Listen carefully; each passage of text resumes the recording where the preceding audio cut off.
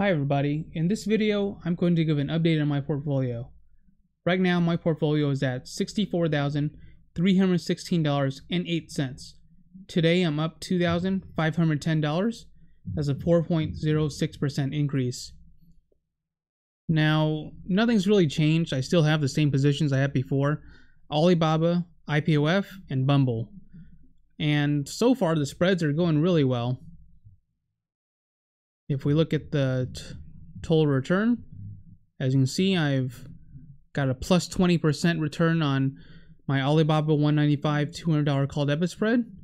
I'm down 3.34% on my IPOF spreads, and I'm up 50.48% on my Bumble spreads. So going pretty well. I'm just waiting for time to pass, especially for IPOF. It's still a little far away for us to really see any real profit.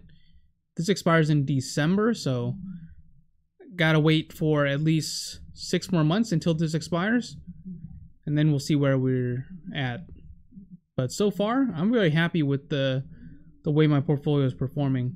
I do want to get rid of my Bumble spreads. I keep trying, but the bid ask is just way too wide, so it just never gets filled. My orders don't get filled.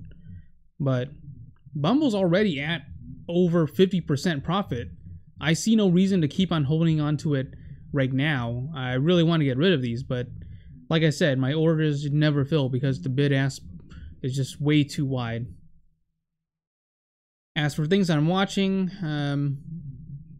not really anything crazy going on my watch list.